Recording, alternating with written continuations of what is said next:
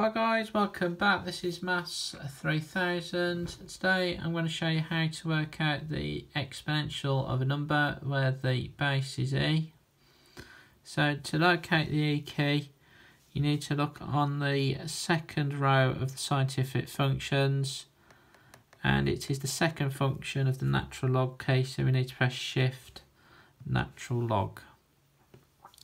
Okay, so let's have a look at the examples here. So we've got to work out e raised to the power of 0.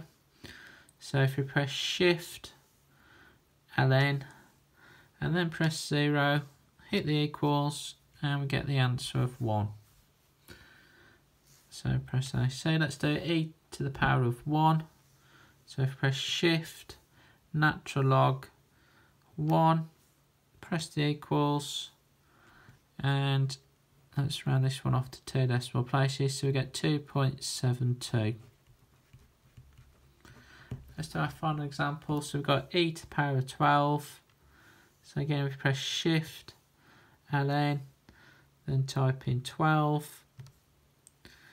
So we get 162,754.79 to 2 decimal places. So thanks for watching guys, see you next time.